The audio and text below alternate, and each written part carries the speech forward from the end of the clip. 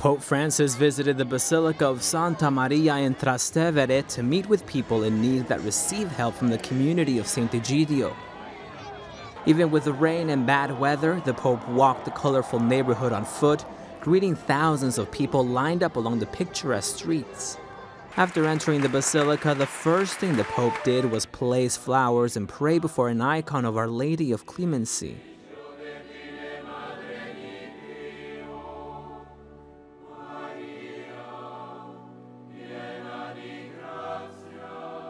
Afterward, Pope Francis listened to the testimonies from several people benefiting from the community's programs.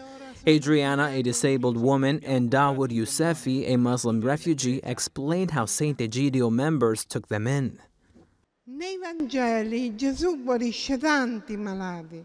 Anche io ho varie difficoltà, sia fisiche che psichiche, ma in questi anni ho capito che la mia più grande malattia era la solitudine.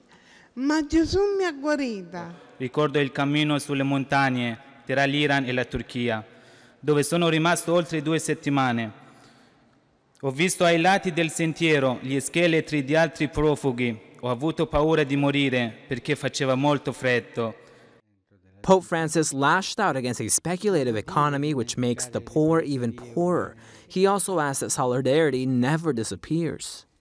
E questa parola, solidarietà, tanti vogliono toglierla dal dizionario, perché a certa cultura sembra una parolaccia. E no, è una parola cristiana, la solidarietà.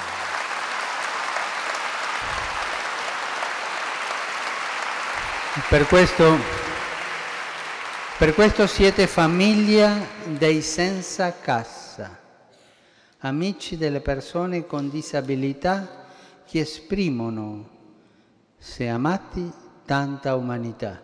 During his speech, Pope Francis spoke again about the throwaway culture, which tosses aside youth and the elderly. He said that it's clearly happening in a Europe that has lost sight of its roots. Oggi parlo dell'Europa. L'Europa è stanca. Dobbiamo aiutarla a rigiovanire, a trovare le sue radici. È vero, ha rinnegato le sue radici. È vero. Ma dobbiamo aiutarla a ritrovarle. The Pope thanked the work of the community of Sant'Egidio for helping friendships grow instead of ghosts of hostility and indifference. The community of Sant'Egidio was founded in the 1960s to help the poorest people in Rome. They also work to promote ecumenism and peace around the world.